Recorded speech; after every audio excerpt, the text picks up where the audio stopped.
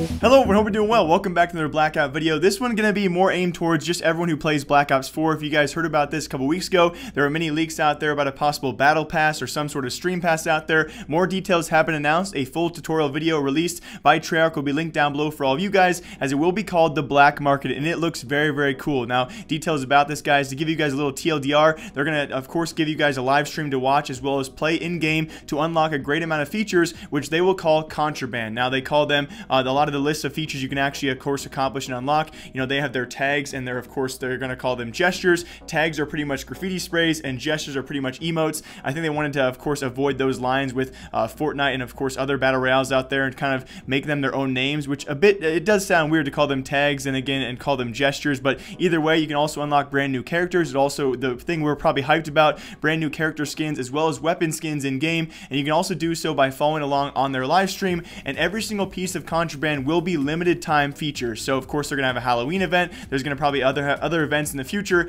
Each unlock will actually be seasonal, and that way you can only unlock them for a certain amount of time. So if you hop in season 2 or 3, you can't unlock season 1 goodies. So it's gonna be very cool to see how they do that. And here's a short clip of their video as well on Treyarch's edition. The full video will be linked down below about details about Black Market. Hey everybody, I'm David Vonderhaar, Studio Design Director at Treyarch on Black Ops 4. The Black Market, the place you go to get all your favorite Black Ops 4 gear, is back, and it's better than ever. This year, we're giving players far more choices than ever before, including a path where all you need to do is play, and you'll get access to some of the best items in the game.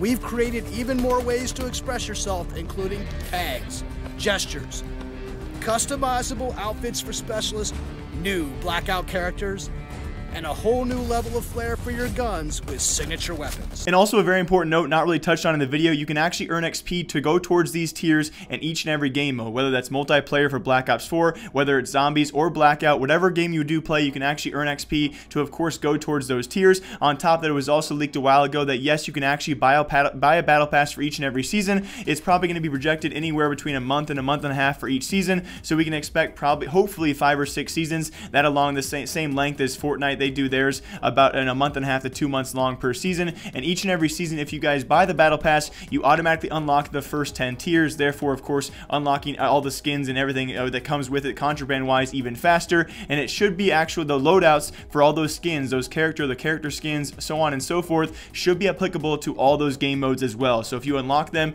in general in the game, you can use them in zombies, multiplayer, as well as in Blackout. But that's the new Black Market idea. We'll see how it actually goes down, and apparently even cooler than that, it's actually going to be a pretty long battle pass, or in terms of gameplay, to actually unlock all the tiers. Allegedly 200 tiers, and some people are saying, rumors wise, up to 400 hours to actually unlock all the tiers. Now, how accurate that is, of course, that is a lot of gameplay compared to, you know, Rocket League, or especially compared to games like Fortnite, how long it takes to complete all their tiers. More details coming soon, guys, about this, but the Black Market idea is now released, and it sounds very cool. Now stay tuned until Friday. We're going to get a better idea of how long it might take to unlock all 200 tiers. And also a couple more things out there. The Wingsuit glitch is still a thing. If you guys do not know about this, all your favorite pros probably do some sort of this. Now, it's not too big of a bug abuse out there, but it still is an issue in terms of course, faster mobility. It makes a lot of sense to have this in the game, especially with the current terrain in the game, a lot of short fall-offs. People are taking a lot of advantage of their wingsuits. If you guys don't know, you'd actually run, then jump, then press your number 3 key, usually is the hotkey for that seat 3, which is what you hit for the wingsuit. That's how you do the wingsuit glitch. Many of your favorite pros out there are still doing this. I was watching streams today, and they all do it, you know, almost nonchalantly. Again, it's not a huge factor when it comes to the game, but it still is technically a glitch out there that is still existing. And speaking of streamers out there, it's been super nice to see. Not many people talking about this.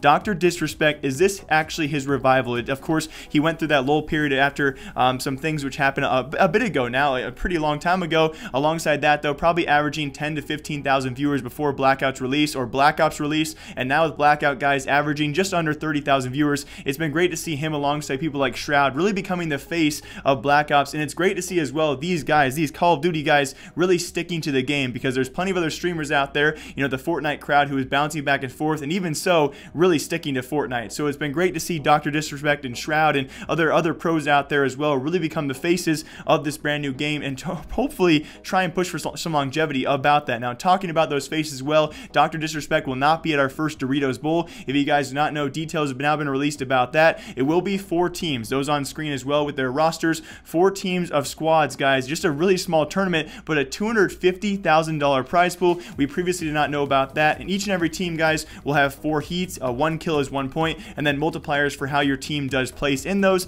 How they're going to do those, though, and actually fill the entire match. Will they fill it with randoms? I'm not really sure, because only having a certain number of players there, it should be a really small lobby. So I'm not really sure if they're facing off against themselves or just in general heats. We'll see how the more that actually does break down, as well as the prize pool breakdown. We a $250,000 overall prize pool. No idea as of right now how much first place gets to 4th place as well. So again, more details coming soon, but that will be this weekend. The very first ever Blackout event will be the Doritos Bowl. Going to be some very, very well-known names there. Shroud and Courage and Lupo, and a bunch of others are going to be there as well. And I cannot wait to see our first Blackout event, how it does viewership-wise. We'll certainly project how it will do in the future as well. But as always, my name is Jake. I hope you guys all enjoy Blacked Out News, and I will see you guys all back here tomorrow with some more esports news. But as always, I'll see you then.